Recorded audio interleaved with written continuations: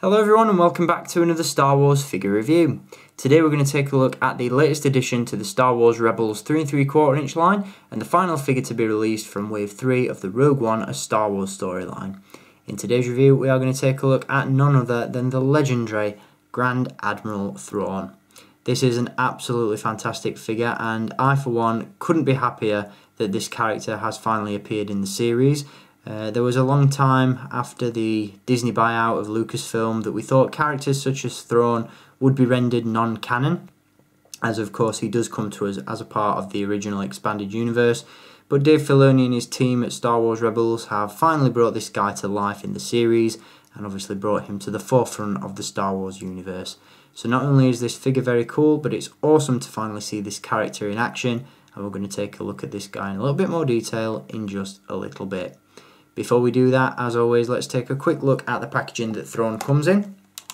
Once again, we do get the standard Rogue One style packaging for this figure that features the Death Trooper brand image at the top and the Star Wars logo just off to the side. Down below that, you've got an image of Thrawn himself, and on the front of the bubble, you do have an image of the play feature that's included with the figure. On the back of the box, you've got a rundown of the Studio FX app from Hasbro, and of course, a brief description of the character. Now, one of the things that I really like about Hasbro's approach with the Star Wars Rebels line, and with any animated figure in many ways, is the fact that obviously animated characters are a little bit easier to sculpt and a little bit easier to style than their human realistic counterparts. This particular figure, for example, it almost looks like a replica of the CGI model that was used in the series. The sculpt is absolutely on point. Hasbro have got all the details of this character down to a T, and I absolutely love this figure. I think it's one of Hasbro's best Rebels figures to date. One of the things I really like about it is the head sculpt. I think it looks absolutely phenomenal. As you can see, you've got those sinister red eyes, you've got the slicked back hair, and of course those really sunken in cheekbones that just really set Thrawn off. Really nice indeed. With regards to the uniform, you've got the gold highlights there on the shoulders, you've got curved cylinders in the pockets, and as you can see, the rank badge on the chest. Now, one thing to point out about the rank badge itself is the fact that this is actually a variant. There are currently two Admiral Thrawn figures available, one that features this rank badge, which is the correct version, and there's also an incorrect version available as well, which features a blue and red row of buttons across the badge itself. So that's one to look out for you variant chasers out there. As you can see, the rest of the uniform is fairly traditional and, you know, what we've come to expect from Imperial officers. You've got the traditional belt around the waist, the lower portion of the tunic there. You do have a holster for the included blaster pistol. Of course, those glossy black boots down below. The pistol itself is very small indeed, so do be careful with that. You know, don't go getting it lost. Subtle details on there, and of course that does fit into the holster on the belt. Now the figure does come with a gimmick or a play feature, which isn't particularly great, I'll be honest. It's this rather large missile launcher. I'll be honest, Thrawn looks a little bit awkward holding this. It's not the kind of weapon that a character such as Thrawn would use.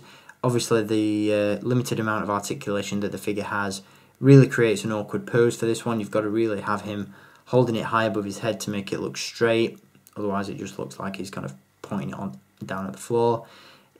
I don't know, it just doesn't do anything for me particularly. Some of the accessories that have been included with these figures have been pretty good.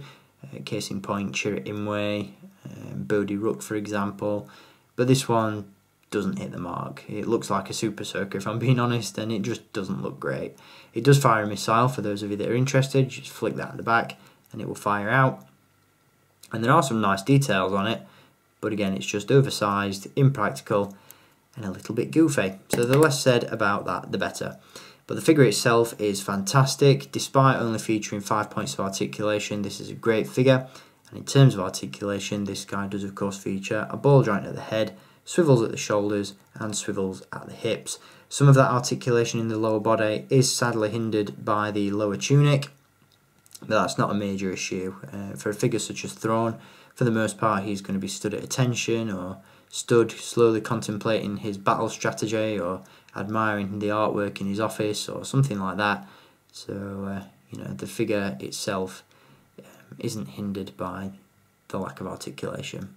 I absolutely love this one. I think you guys will too. And this is without a doubt one of the most highly sought after and eagerly anticipated figures from this wave. Thrawn is and always has been a fan favourite, and that's evident in the fact that he's not sticking around in stores. Wherever this wave is sold, Thrawn is usually the first to go. So whether you find him online, find him out in the wild in a brick and mortar store, be sure to grab him while you can. He is a highly sought after figure, very much in demand at the moment. So that is going to do it for this review on Grand Admiral Thrawn.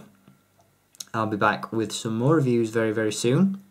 So until then, as always, thank you for watching, keep collecting, and may the Force be with you.